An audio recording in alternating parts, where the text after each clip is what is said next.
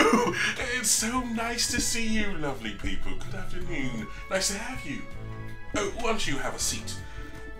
Would you like some wine or some whiskey?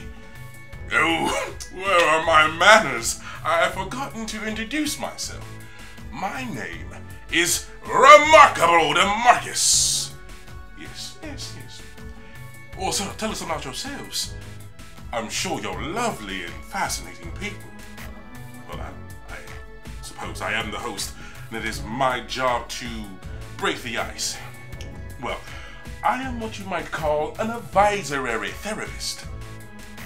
It doesn't pay well, but it does have its perks. I don't like to brag, but my worldly experience has led me to have insight to everything.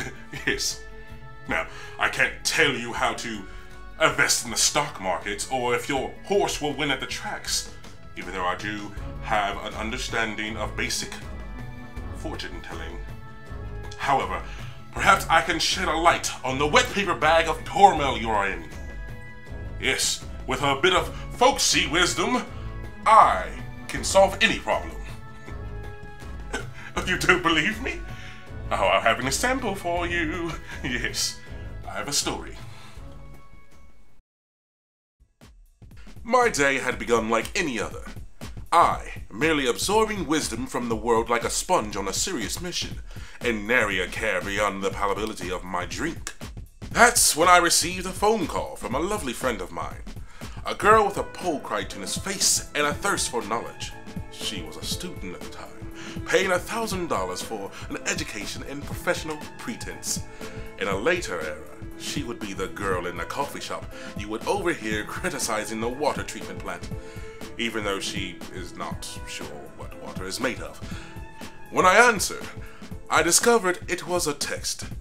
The words read simply, "I missed the bus, and it's cold." I have known a lot of women in my time, and I understood the intrinsic meaning of her message. I knew exactly what I had to do. I attempted at first to escalate this discussion of life's trivial annoyances. I told her I had run out of shampoo this morning, so I knew how she felt.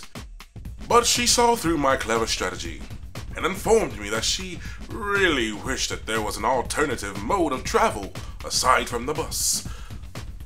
I joked that perhaps we could put explosive collars on our city's bus drivers, and whenever someone missed the bus, their heads could be exploded. She said that would be fine, and that she couldn't remember if I owed her $5.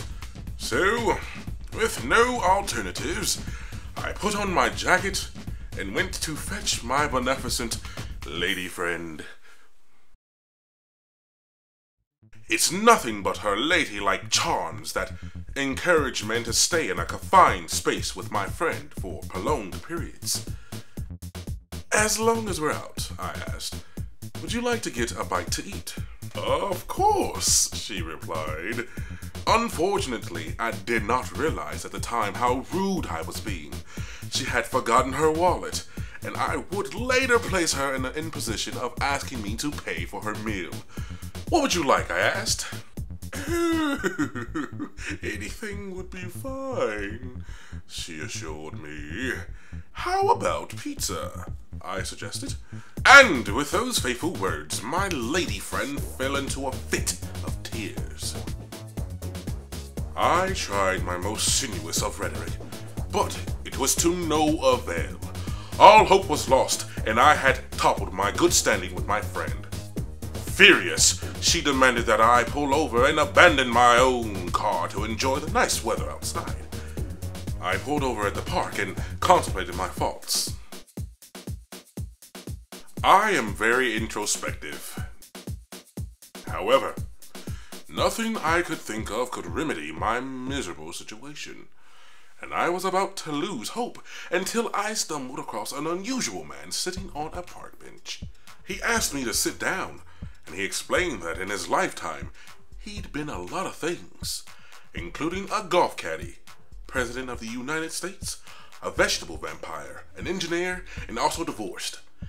He said he knew a man when he was down on his luck when he saw one, because he was also God. and then he winked. I told him that I didn't know what to do about my lady friend. I tried so hard, but nothing seemed to be working. He told me, "Son, the brain is a funny thing. I know that because the word hippocampus is Latin for seahorse. Isn't it funny that the important part of your brain looks like a seahorse? But the fact is, humans are not as smart as we think.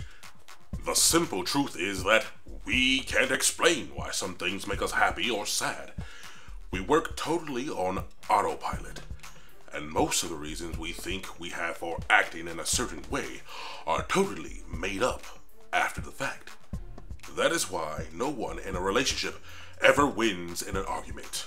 I reflected on this and realized it was wisdom quite profound for my particular situation. I went to thank the mysterious stranger, but when I turned, he was gone. With a wistful look over my shoulder, I returned to my car. My lady friend was still in a state of mental disarray, but I leaned down, I looked her in the eye, and I asked her, "Would you like Mexican instead?" With that, her demeanor became as light and as minty as her breath, and she thanked me with the utmost sincerity. So, there you have it. Verifiable proof that I know one half of everything. And you can trust that I have been there before, wherever it is. And life has no hurdles that I have not seen before or read about. So, by all means, consider the resources of Remarkable Demarcus available to you. My services come free, but I am fond of donations. Till next time, my dear viewers.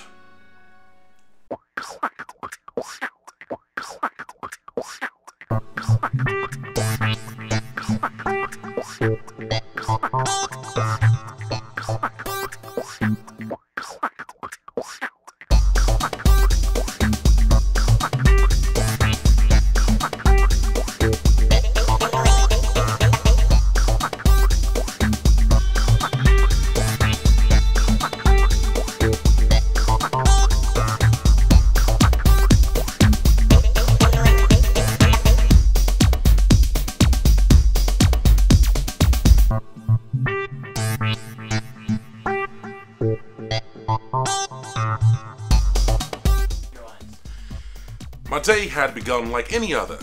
Okay, let's Yes. let's see how that sounds. It looks like the And with those faithful words, my lady friend. My lady.